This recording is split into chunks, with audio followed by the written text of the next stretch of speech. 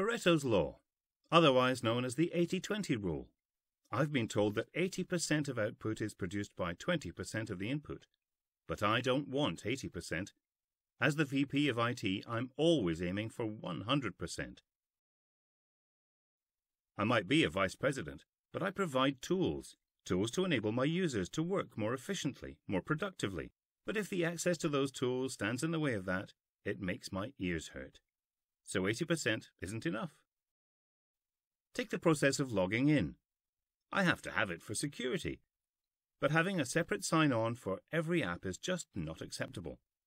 So I've addressed that using Access Manager from Micro Focus, which gives my users single sign-on to all web applications.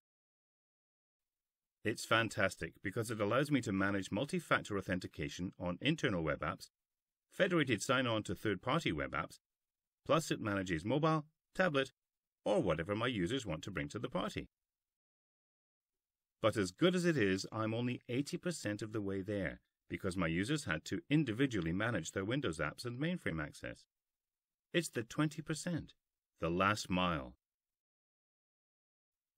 That is, until my Micro Focus account manager told me about secure login, I could have kissed him. This was the piece of technology I'd been looking for. Now I have a single sign-on for web, Windows, OS X and Linux.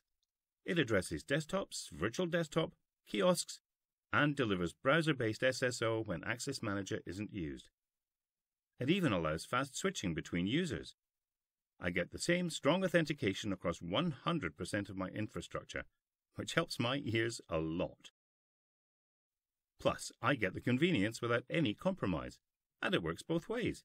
Convenient for my users, as it increases their productivity, and convenient for my support staff costs, as it reduces password reset calls.